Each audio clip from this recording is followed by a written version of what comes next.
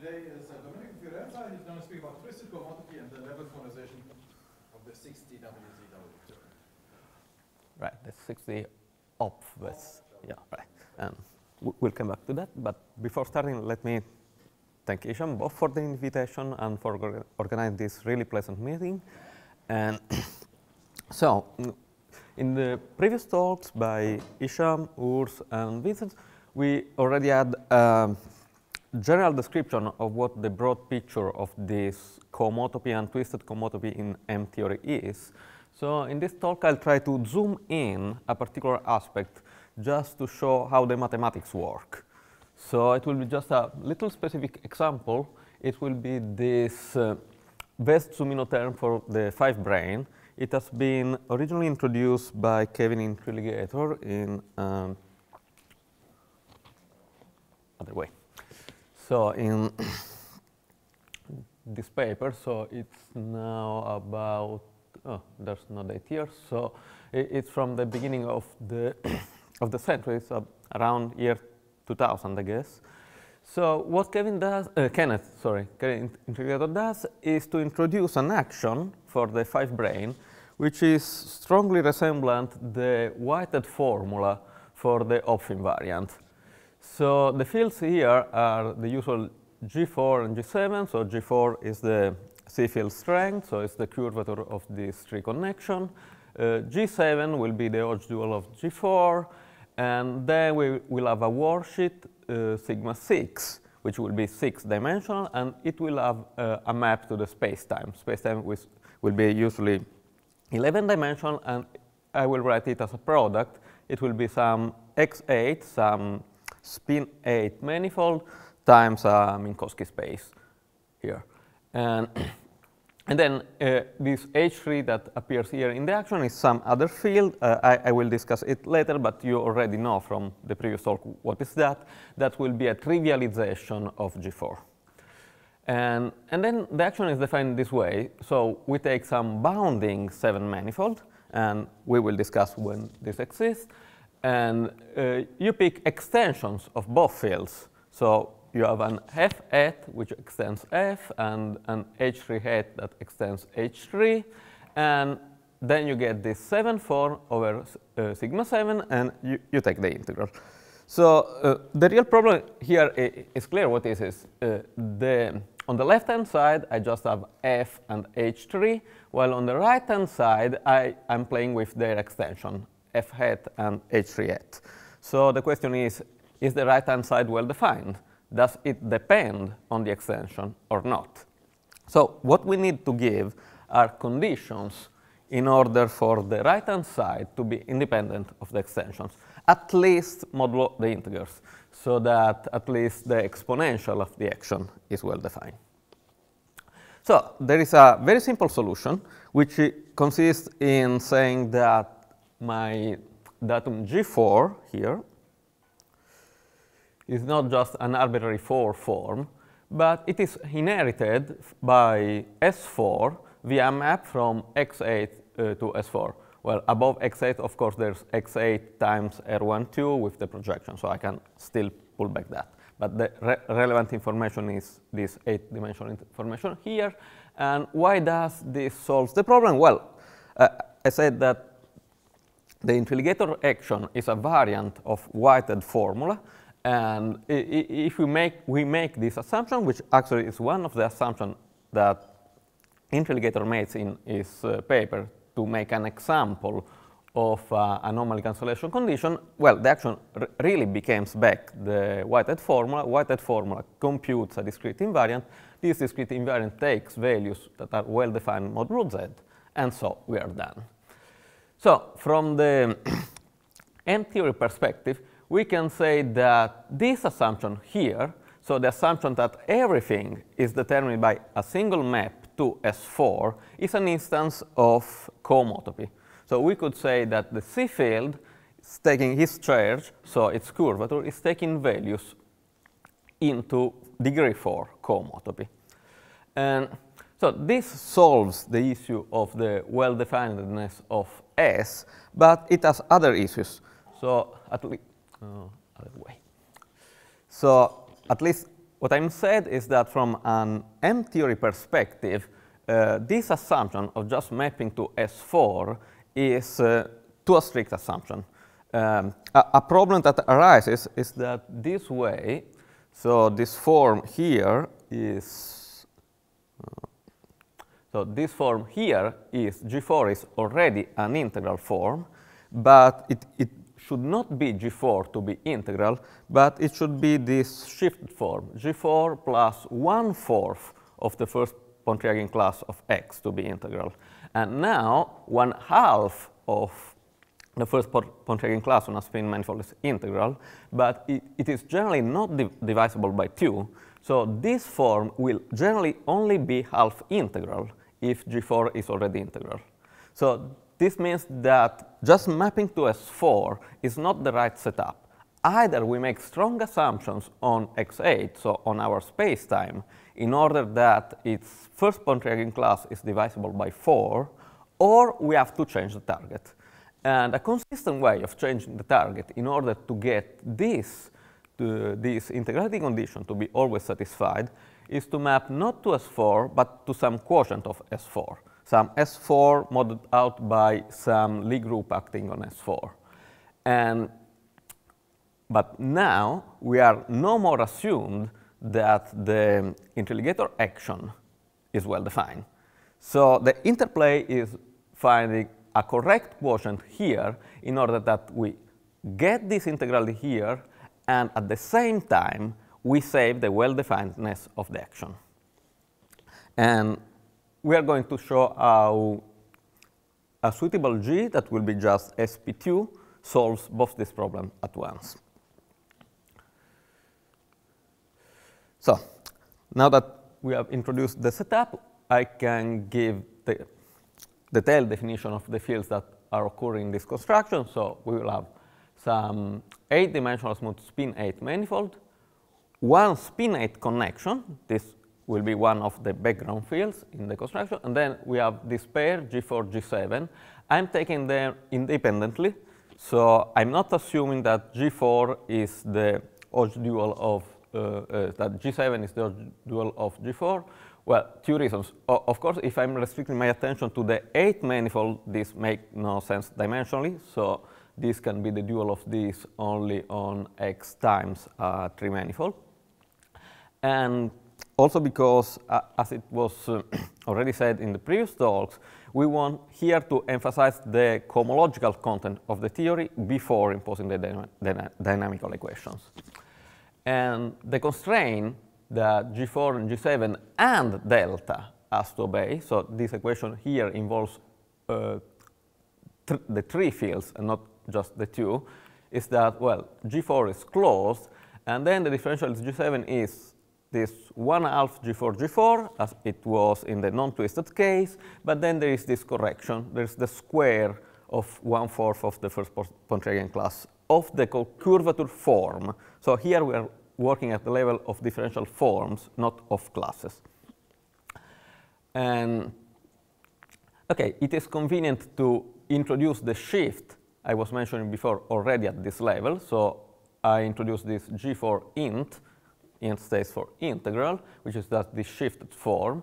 So as in the RAM cohomology, P1 of nabla is a closed form. G4 int is still closed, so the first equation is basically unchanged.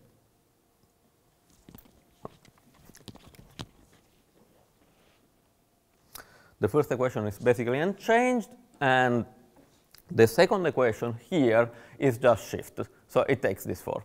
Why do we introduce this expression once the equation is just the same, just rewritten?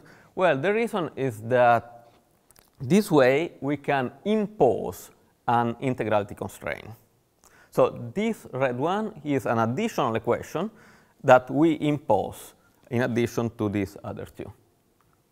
So we have these 2 and the integrality constraint. And then we have our 6-dimensional worksheet. It has a map F to X8, and then we have a 3 form on the worksheet, which trivializes the pullback of the integral G4. So the differential of H3 is precisely f star of this. And with these ingredients, we can define an action. And we first define the action locally. So we are in this situation. So we have our sigma 6. This is mapping to our big X8. But we assume that it actually takes values just one open chart U. So this is the local situation. And the local situation is easy to handle since U there is just contractible. It has no cohomology. And this means that I can find potentials both for this closed form and for this expression here that turns out, due to the previous equation, to be another closed form. And in terms of this potential, we can define a 6-dimensional action, which is just this integral expression here.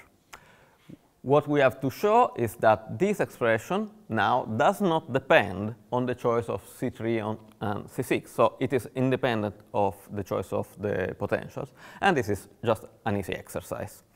What is difficult is not doing this exercise, but going from the local picture, so just having sigma mapping into a chart, to a global picture. So the problem is, how do we globalize this action here? And to see how to do this, let me start with a very simple example. So we go down from dimension 6 to dimension 1. So my manifold sigma 6 just became a copy of S1. And my target will be a manifold X endowed with just a 2 form. And this 2 form, I will require it just to be a closed form. So in the local picture, I can do just the same that I did before. This form omega 2 is closed, so it will have a potential. So there will exist some C1 whose differential is omega 2. And we can define an action for just the field F. So here everything is simplified. In this toy model, this is just F. There is no H3. The action of F is just the integral over S1 of the pullback of the potential C1. And again, this is well defined. It does not depend on the choice of C1. But this we can easily globalize this way. We add an integrality condition. So we add the assumption that the closed U form omega 2 is not just closed, so it not just represents an element in H2 with coefficients in R, but it is actually an integral form. So it represents an element in H2 with coefficients in Z. And then we can do the following.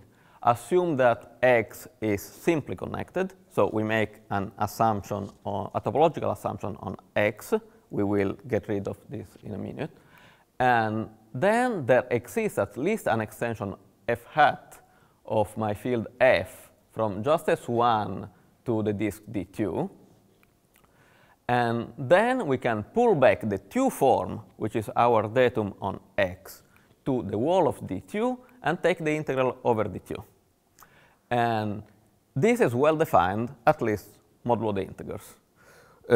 Why it is so? Well, because if we have 2 different extensions, then we can glue them together. And now we have a map from a closed 2 manifold to X.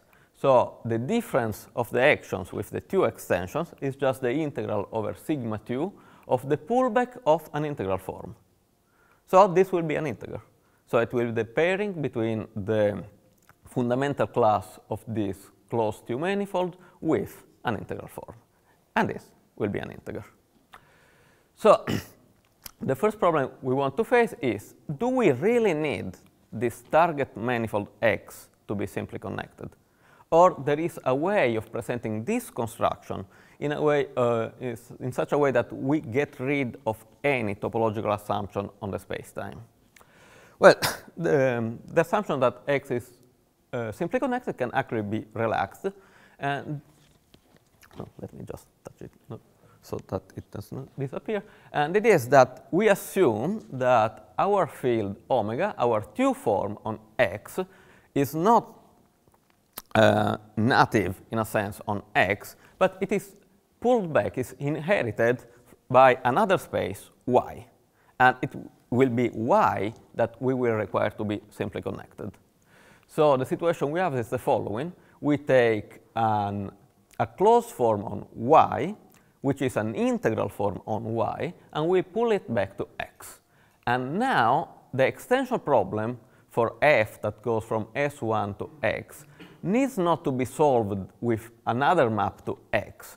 We only need to solve it for a map to Y.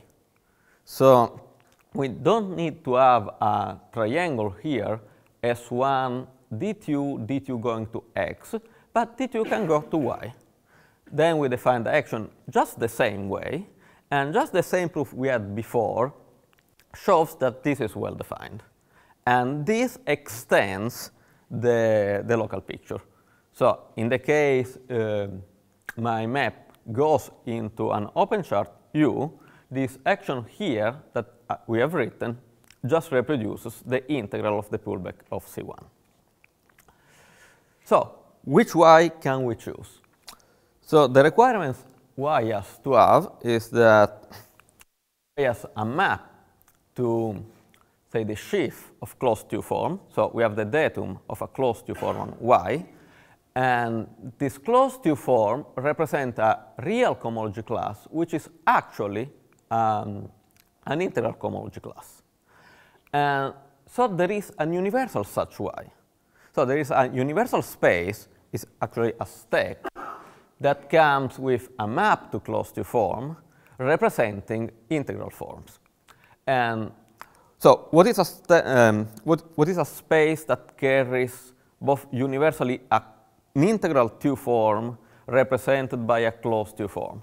Well, as KZ2 is the same thing as the classifying space for U1 bundles, and this one carries a universal degree 2 integral form, which is just first chunk class. I'm looking for a space, in a sense, that carries a closed U form representative of the first chunk class of line bundle.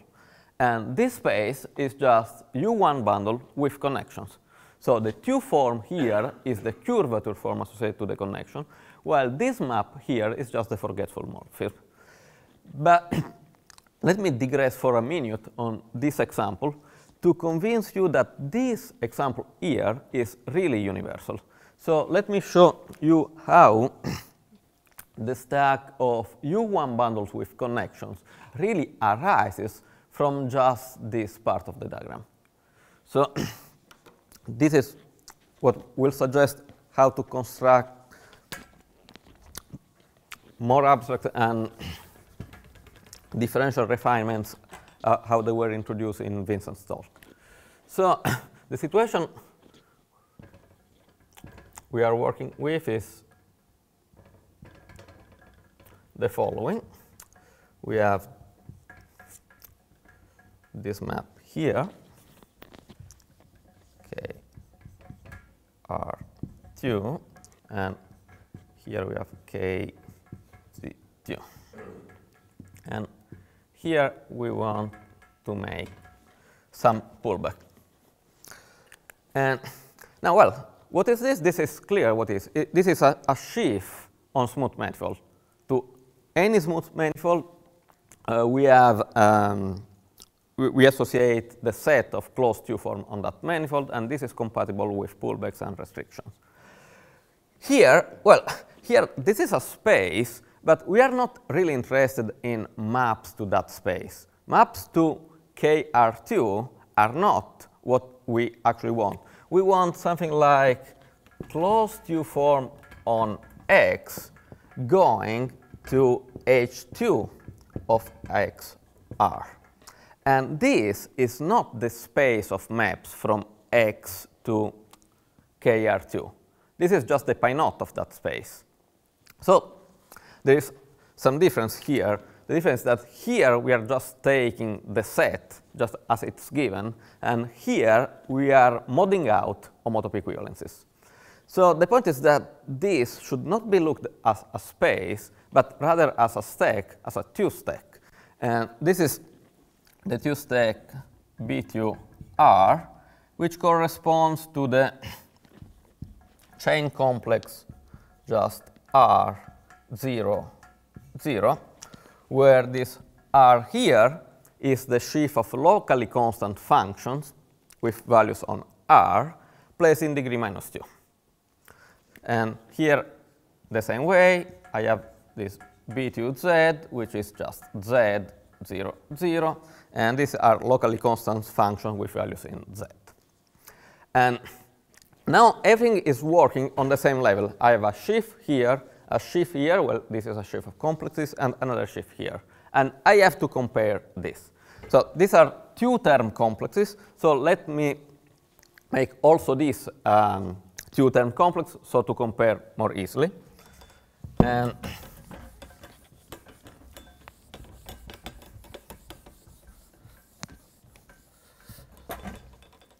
the picture will be something like this. So here is R.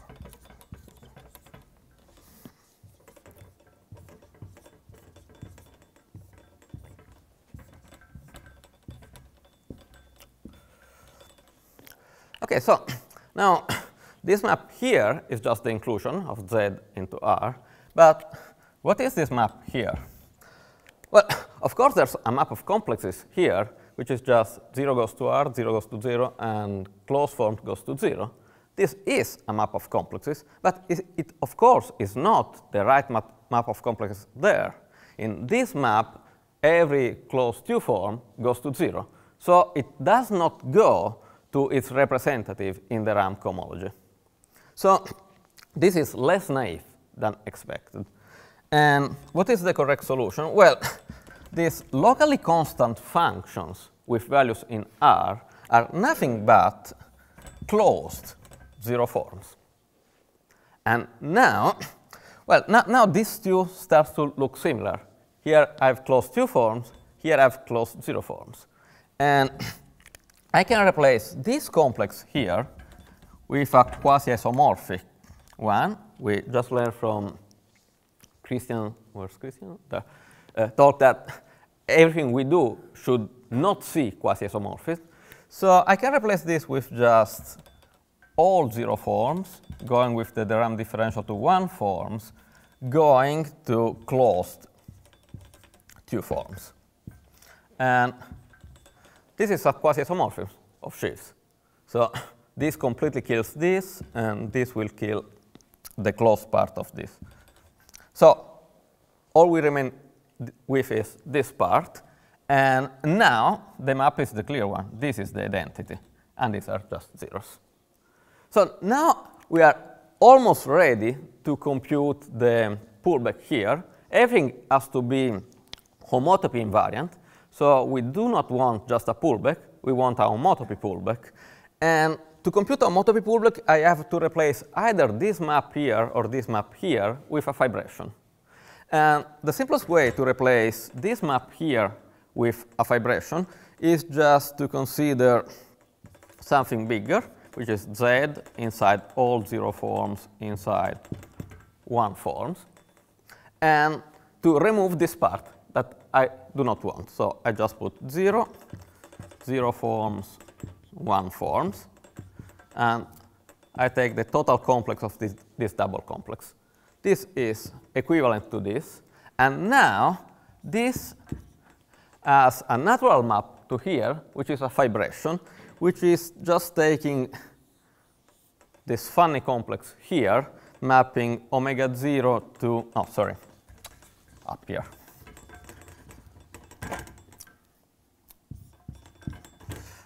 Omega 0 to omega 0, omega 1 to omega 1 is just the identity, and this omega 1 goes to closed Q form with the differential.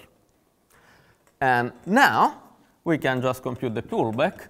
So what's the pullback? Is the part of this big total complex that has here 0, and here no conditions. Since this just have to go to a closed Q form, and every 1 form goes to some closed Q form. So here we get just Z going to omega 0, going to omega 1. And this is just the two-term Deligne complex that presents the stack of U1 bundles with connections. So this is the idea how, starting with this picture is the one that both Isham and Vincent were presenting.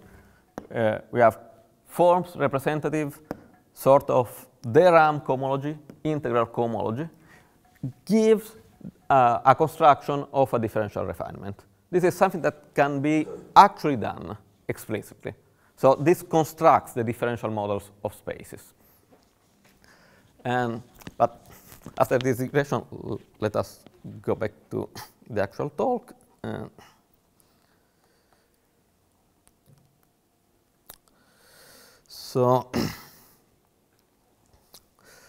Okay. So our Y now is the stack of BU1 bundles with connection. Everything is unchanged. And we see that what matters, the real field content, is just a map from S1 to BU1 con. So the real field content is just a U1 connection on S1. And with this field content, my extension problem becomes the following.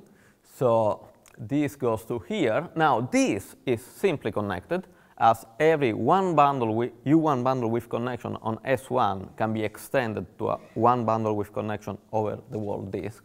So the extension problem is solved, and we can define this action as the integral of the curvature of this extended connection.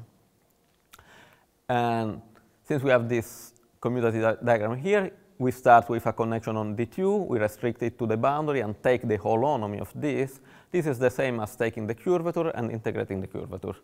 So the action that we had previously defined in terms of the extension to the disk is nothing but the holonomy of the unique original field that is the map to BU1 con.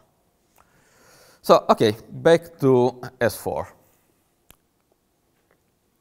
So, first problem in globalizing was the fact that I have to find a bounding 7 manifold. So, for the toy example, we had just S1, and S1 is bounded by the disk. And in the 6-dimensional example, we had just a sigma 6. And the first problem, in order to extend the fields, is to extend this to a 7-manifold bounding it. Can this be done? Yes, it can, because the 6-dimensional oriented coordinates group is trivial. So every compact-oriented 6-manifold is the boundary of some 7-dimensional 6-manifold. Then we still have the problem of extending F and H3, but as we have seen in the toy example, that is not really a problem. So that's an apparent problem. It is a problem if we fix the spacetime X, but once we replace X with its universal substitute that the field lives on, this problem disappears. So now the action is this one, so we just take extension to sigma 7 of F and H3, and we write this action here. So when X is just a local chart, this coincides, it's just Stokes' theorem, coincides with the action which was defined in terms of C3 and C6 over sigma 6. And now, as in the toy model, the problem is how do we globalize this picture? And what we have learned from the toy example is that we have to extend this map F, together with now the datum of H3, to some homotopy commutative diagram in such a way that our form, this form here, which is a form on sigma 7, is integral. And a way of ensuring that this is integral is that this is a pullback of something coming from some space, E7. So now to construct this, I need a quick digression on Sullivan models that, luckily for me, Vincent has already done. So the starting point is that to give a map between smooth manifolds is exactly the same thing, is nothing more, nothing less, that giving its pullback map between their DRAM algebras. So it's an easy exercise. Sometimes it's called the Milnor exercise in textbooks, that any morphism of commutative differential graded algebras between two de Rham algebras is the pullback for some smooth map. Actually, the idea is very simple. A map like this preserves the degree, so maps the C infinity function on y to the C infinity function on x, and already this freezes phi to be the pullback of some f. So the idea is that this algebra, the real algebra, contains all the geometrical information. So we can think that this algebra up to homotopy contains all the homotopical information on X. And this is almost true, since this lives in a world of characteristic 0. In taking this object up to homotopy, we are losing the torsion phenomena. But that's the only thing we lose. So the idea is that this way we have moved from smooth manifolds to differential graded commutative algebras, but now we can use all of commutative differential graded algebras. And if we take such an algebra A, then we can define a functor from manifolds to sets, which is just the morphism of differential graded commutative algebras from A to the de Rham algebra of X. And the nice thing about this functor is that this functor is a sheaf. It is a smooth sheaf.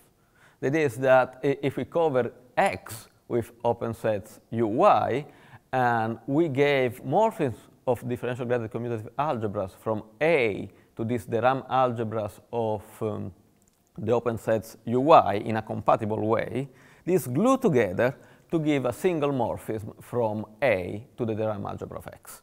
So essentially, I'm just saying, but this will be clear in this example, that a map from A to here is just a way of selecting differential forms on X that obey the relation coming from A. And if I do this locally, I'm giving a set of differential forms on every open path of X. All these forms obey the same relations, so they glue together into global forms obeying those relations. And here's a very simple example. So I take this algebra, an algebra with a single generator in degree n+1 with trivial differential, and then the sheaf phi A is just closed n+1 forms. So that example there, omega 2 closed, is an example, an instance of this construction here. And more general examples are for any actually connected and simply connected manifold, we can build a minimal model for this algebra, which is an algebra which is just a polynomial algebra with a differential which is quadratic in the generators. And examples of these are S4 and S7. They have these two models that we have already seen in previous talks. And in terms of these two models here, what is very simple to give is the quaternionic Hopf vibration. So S7 goes over S4, and in the dual picture forms on S4 pull back to form on S7. And in terms of the Sullivan model, this is just this algebra with two generators going to this algebra with one generator in the most obvious way. Omega 4 goes to 0. Here there is nothing in degree 4, and omega 7 goes to omega 7. And more generally, we can do this also with an action of some Lie group G that makes the quaternionic Hopf vibration equivariant. We have learned from Urs' talk that there is a maximal Lie group with this property that is sp1 dot sp2. And in this talk, I will focus on the sp2 factor. That would be enough for what I have to present. So I have, since the Hopf vibration is sp2 equivariant, I can mod out sp2, and I still have a vibration here. This will be still an S3 vibration. And we can present a model for it in terms of Sullivan algebra, so an algebraic model. So you see the new generator P1 corresponding to the first Pointarian class has appeared, and also a new generator Chi8 corresponding to the Euler characteristics appears. So the equation we get is almost the very equation we wanted, but it has this additional term, Chi8. So in order to get back to our picture, we want to get rid of this. So, what we do, we just add a new generator, theta 7, that kills Chi8.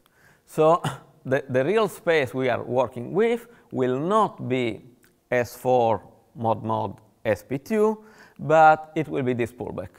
So we are universally erasing the class Chi8. From the point of view of space-time, this can either be seen as a restrictive assumption.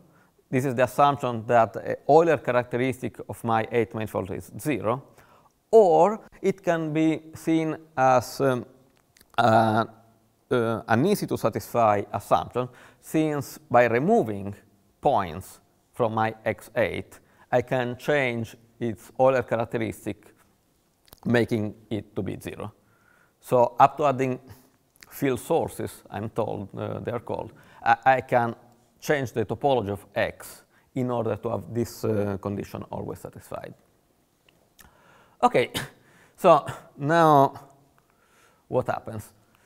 Now a map from this E4 to my spacetime X is the content of forms G4, G7, and theta 7. So I have this additional form theta 7 here, which trivializes Chi8. And my equations that were this one tell me that omega 4 goes to something close, and that omega 7 goes to something satisfying this equation. And now I have to be careful in giving this map here. So this map is not as obvious as it may be thought of. So omega 4 goes to G4, but omega 7 does not go to G7. It goes to a shifted copy of G7. And when we do this, what happens is that now this expression here, which is just the resolution of this map here in the composition of a weak equivalence here followed by a cofibration, make this 7th term here appear. This term is closed, so it will always be mapped to a closed 7 form. And due to this particular assignment here, that has this shift here, the 7 form we get is this one. So we have this part here that came from this part, but then we have this correction, theta 7. And taking care of both two, we have this term here that gets cancelled by this. So this action, which is actually the original interligator action, is really always a closed 7 form. So it will always give a homotopy invariant. So this ensures at least that my construction is well defined at a real cohomology level. And now it comes the last part. How can I prove that this always represents an integral form? So the problem is, working with Sullivan models, I can easily produce closed form, so I can easily produce the RAM classes. But since everything is working in algebras over the reals, there is no control at this level of their integrality properties. So we need some extra information. And the extra information is that the quaternionic of fibration, as we said, is still an S3 fibration. And as every sphere fibration, it comes with its Gaussian sequence. And Gaussian sequence is something very nice. It tells me that, oh, let me just skip this. So given sequence tells me the following, that the fiber integration map fits into a sequence where the next term is the multiplication by the Euler class. This means that we can identify something that is killed by fiber integration just by checking, something that is in the image of fiber integration, just by checking its cap product with the Euler class. So since the equation we had for the integral G4 class, remember it was the shift copy of omega 4, it was omega 4 minus 1/4 of P1, tells me that this expression here is closed. This means that this class is 0 in cohomology. And everything here is integral. Notice this is integral by our assumption. This is 1/2 of the first Pontryagin class, so this is integral 2. So this is an integral class, which is 0 in integral cohomology. And this is precisely the cap product of gamma for int with this integral class here. And this integral class is nothing but the Euler class of the equivariant of fibration. So the Gisin sequence tells me that gamma for int is in the kernel of this map. So it is in the image of fiber integration. So there exists some class here, so some integral class that goes to gamma for int when it is integrated over the fiber. Okay, so this is a first equation I have with here something integral. So what is now the idea? The idea is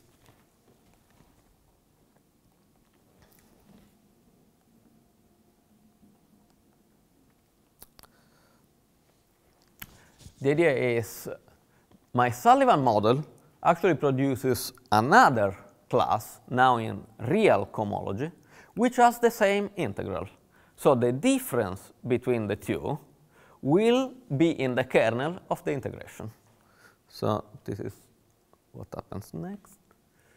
And so what I have to do is to identify at the level of Sullivan models my fiber integration. So in the model for E7, so in the model for this copy of S7 modeled out by SP2, we had this additional generator H3. This was the field H3 that has already appeared. And this degree 3 generator is cohomologically interpreted as the vertical volume form. So the integration over S3 is precisely removing this H3. So more precisely, H3 is an odd expression. So if we write polynomials here as polynomials in all variables with an additional variable H3, so this algebra here as a polynomial algebra is the polynomial algebra in H3 with coefficients the polynomial algebra in all the other generators. Since H3 is odd, only two kinds of polynomial we have. Either we do not have the H3 generator or we have it just once.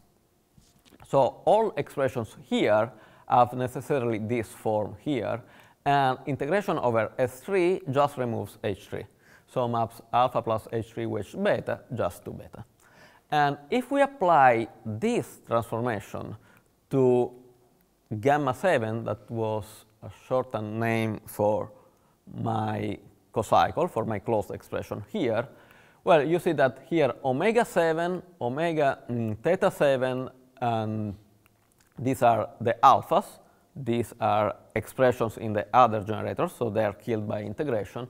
And here I have my H3 wedge something, and this goes just to something. And this something here is precisely my shift class. So what?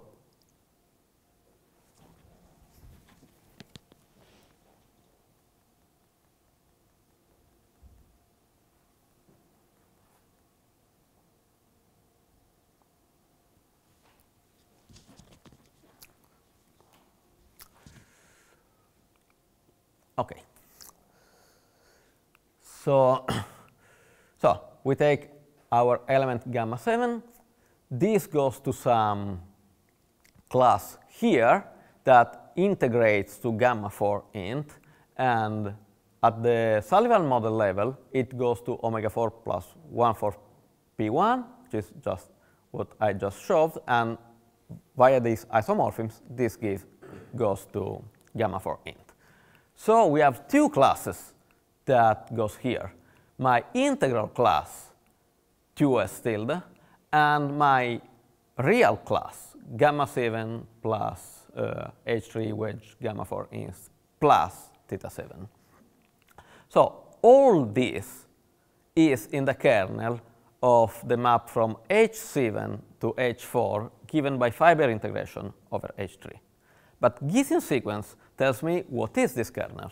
This kernel is just the image of pullback from the base. So this is just the image of the pullback from E4 to E7. So this tells me that this difference class is pi star of beta, with beta living in H7 of E4. But now direct cohomological computations shows that H7 of A4 with real coefficients is 0. So this class here is 0 in real cohomology. And this means that these two actually differ by a torsion class, and some other more subtle computation shows that not only this is 0, but the integral h7 is 0. So actually this is an identity. And so this one here on the right, which is a priori a real cohomology class, which is the class we constructed out of Sullivan models, equals some unknown integral class. But we don't care about the fact that this is unknown. Since these two are equal, what we are really saying is that this expression here always represents an integral class. And this solves the problem of having a well-defined action. So, thanks a lot.